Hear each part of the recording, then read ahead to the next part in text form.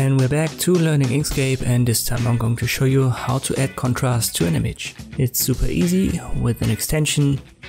Let me copy this one, pressing Ctrl D. I'll keep the left one as the original. I'll make sure the right one is selected. I go to Extensions, Raster and Contrast.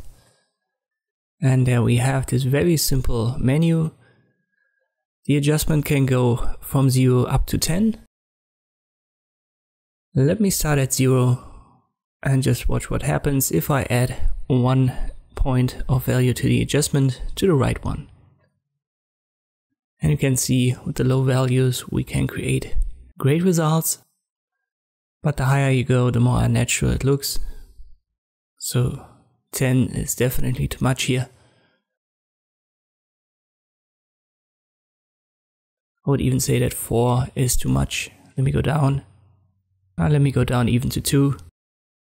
But the results are actually quite good at this low value.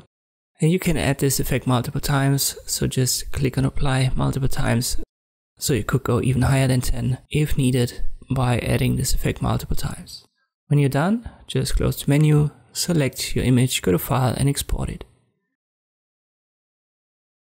And this is how you can add contrast to an image in Inkscape. Thank you for watching, and I'll see you next time.